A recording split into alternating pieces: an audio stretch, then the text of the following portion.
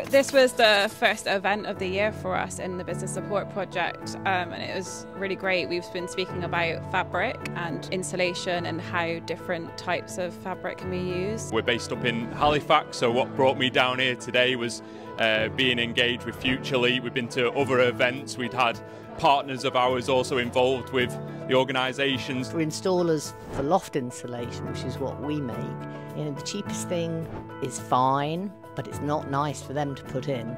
So, there's those things as well. It's really easy to reach for something you've always known, and I get that. But events like this are here to let you know that there are other products out there. I was really keen to see the speakers tonight and also, meet some of the people who are going to come along and share our knowledge and learn from them what they're up to. Top tip for retrofitting houses, I'd say one of the best things is air tightness, and something you can do is seal up unused chimneys properly. I love coming to these events because I always come away learning something. I didn't know you could use cork to spray onto your home and insulate it. We use cork as a raw material.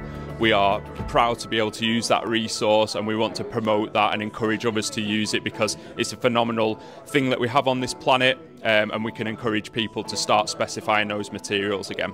We're all working together to try and promote domestic retrofit in the WECA region, and our part in it as the Green Register is really around sort of skills and training. In the safe zone, there are a lot of materials that are better, they're more sustainable and they're better, they perform better, more breathable out there. Sometimes they cost a little bit more, but it's about conveying to your client the other benefits around it. Passionate people who are making products which are not only going to make your home more energy efficient but are really low carbon as well, so really hooked into the importance of embodied carbon as well as operational carbon, which is fantastic.